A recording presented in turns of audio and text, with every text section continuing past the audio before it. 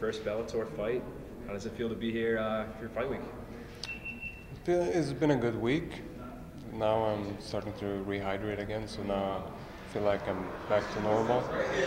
So it feels good. Just gonna enjoy the moment of being here.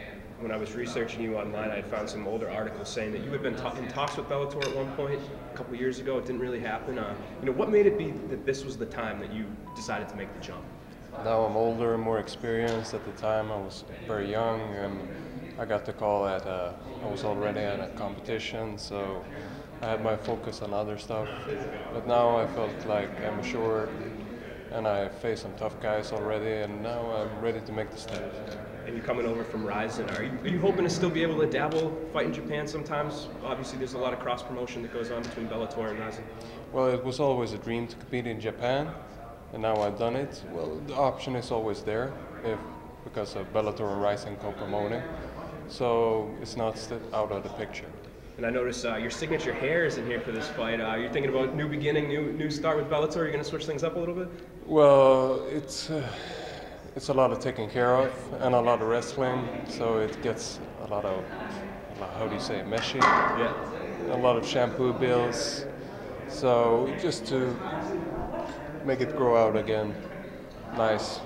So I decided to shave it off. A new organization, new beginning, shaved it off, but it's coming back. Sometimes when fighters come over to Bellator, they want to take a couple of easy fights, not easy, but warm-up fights. Get acquainted with the promotion, the feel. You're coming in, you're stepping right to the big leagues. You're taking on Phil Davis. Was there any thought of maybe taking an easier fight, or were you just, when they offered this, you were for it? I got the offer and I took it.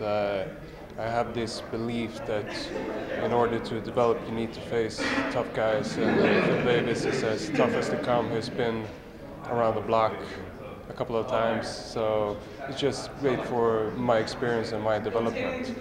And he's a wrestler. He's got a very decorated wrestling background with Penn State.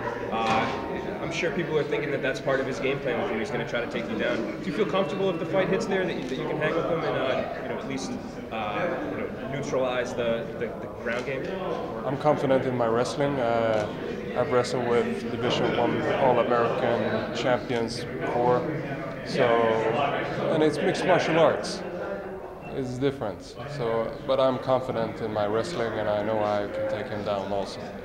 And I noticed, looking at your record, the two losses that you have, both of those guys, one of them is in Bellator, the other one is, again, kind of dabbling in and out of Bellator. Are those Moldavsky and Yuri, are those two guys that maybe you want to get those fights back at some point down the line? Of course. I feel the Moldavsky fight, I just choked at that moment, still young, still unexperienced. I know I can beat him.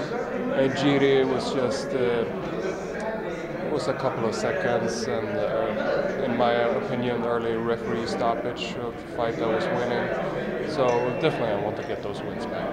And I'm sure for North American audiences, this might be the first time that they really get to know you with this fight. What should they expect to see in the cage when you step in there on Saturday? Fireworks. Yeah.